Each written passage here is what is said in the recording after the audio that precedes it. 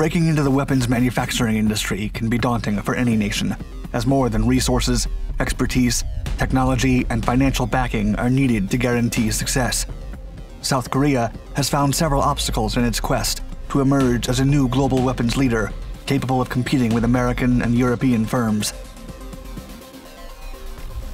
In 2009, the Asian nation poured millions of dollars into developing the K21 Infantry Fighting Vehicle, a next-generation infantry transport vehicle that met every single NATO requirement, sometimes even surpassing them. Despite being called by some military analysts the most protective infantry fighting vehicle in the world, and arguably the best overall, South Korea struggled to sell the vehicle overseas, with most potential clients choosing American or German alternatives. Even so, South Korea seized a new opportunity to showcase the might of its remarkable vehicle and submitted the design of a heavily modified K21 in 2019. Codenamed AS-21 Redback, it would compete in the Australian Army's Land 400 Phase 3 IFV competition. The international venture resulted in a mighty infantry fighting vehicle that is as effective, lethal, and overwhelming as the Outback Spider the vehicle is named after.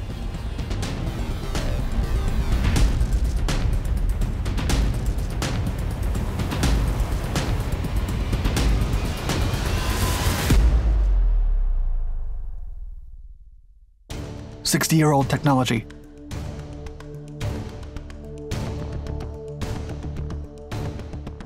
For decades, the Australian Armed Forces have attained most of its weapon systems from American or European manufacturers. Infantry fighting vehicles were no exception, with the backbone of the IFV used by the Australian Army being an Aussie modification of the ancient American M113.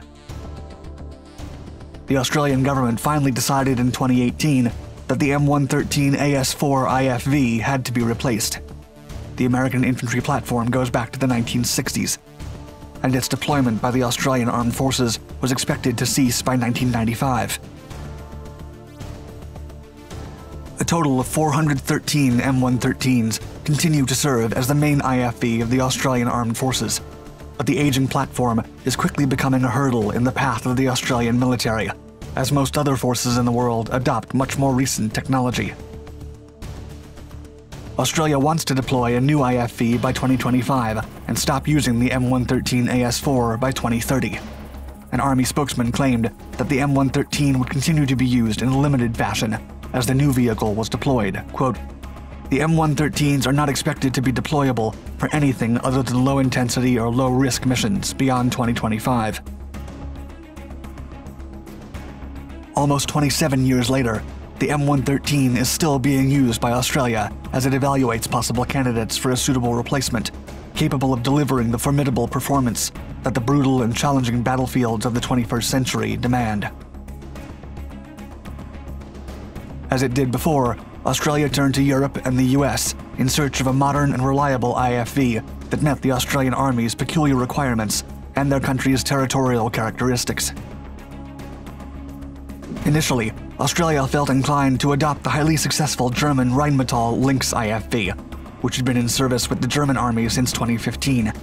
But as they began to conduct a series of tests on the German Lynx, they were approached by a South Korean corporation and an utterly groundbreaking project.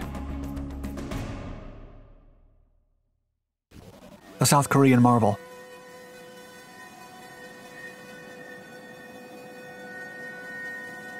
The South Korean corporation Hanwha Defense approached Australia with a proposal based on a Korean infantry fighting vehicle from 2009.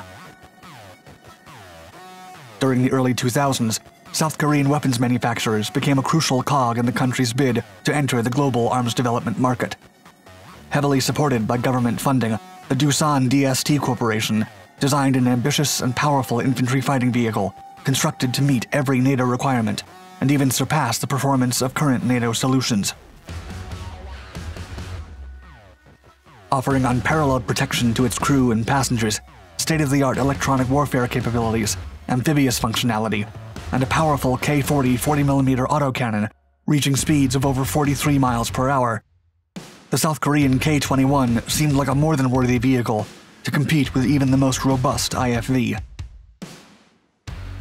The K21 is like modern NATO fighting vehicles like the Bradley, Warrior, and the CV-90 in more than one way. It has a 3-man crew, an autocannon, tracks, anti-tank missiles, and complements for a modified squad of soldiers in the back. But the South Korean engineers went beyond what would produce merely a copy of what NATO had and began to look for ways to improve it. For the country to become a significant player in the weapons development market, it had to produce something valuable to the world. For that, it needed its IFV to go beyond all expectations. For starters, the K21 was fully amphibious, so it could easily navigate the numerous wide rivers that crisscross the Korean peninsula. And it was built to transport the fighting citizens of a free democracy, a valuable resource that had to be dearly protected. As such, the vehicle was fitted with the armor of a heavy tank. A blend of reinforced aluminum, ceramic tiles, and fiberglass, rated to resist armor-piercing rounds from 30mm autocannons, gave the K21 a similar survivability rate as the Bradley, while also remaining faster and more maneuverable than the American vehicle. With a 740 horsepower V10 diesel engine, the South Korean solution achieved a formidable power-to-weight ratio of 29.2 horsepower per ton. At the same time, the latest A3 version of the Bradley has a ratio of only 19.7. Against all odds, the South Koreans had arguably produced the world's most influential and protected IFV. Enter the Redback.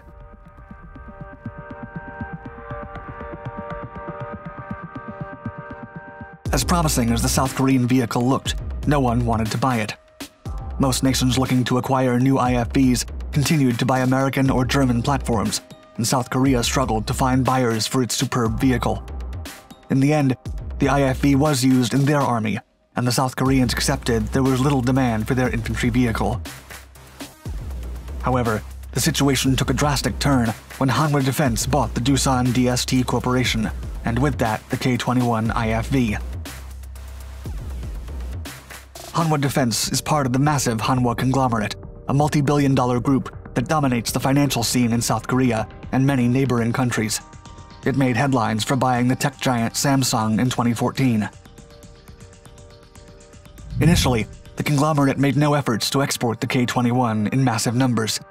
Nevertheless, when the Australian military issued Project Land 400 in 2018 and asked for submissions for a new IFV to replace its old M113s, Hanwha Defense decided to rework the K21 scheme and create the ultimate modern infantry fighting vehicle, explicitly designed to meet the Australian Army's needs.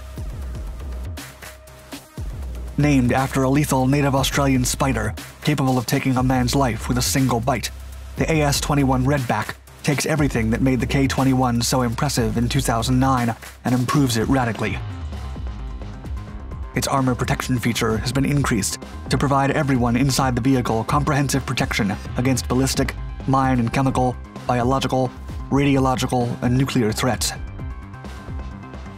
The vehicle will be updated to 21st century warfare with the inclusion of a state-of-the-art digital battle management system and electronic warfare capabilities. In addition, an in-arm-type hydro-pneumatic suspension unit and better designed interiors will make crew and passenger transportation safer and more comfortable. At the same time, its 1,000-horsepower MTU 8-cylinder diesel engine will continue to move the 42-ton vehicle at speeds over 40 miles per hour for over 340 miles.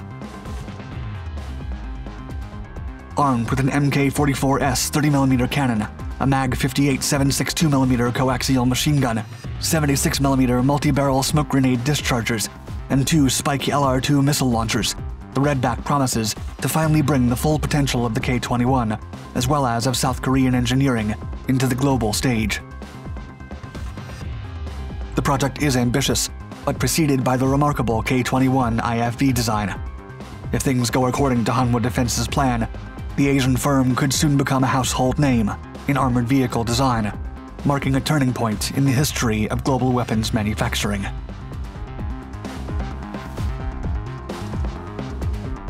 Thank you for watching Dark Tech. Make sure to subscribe so you can catch all of our videos. And for more fascinating wartime stories, Click on your screen and check out another of our Documentaries channels, where we publish regularly. Stay tuned.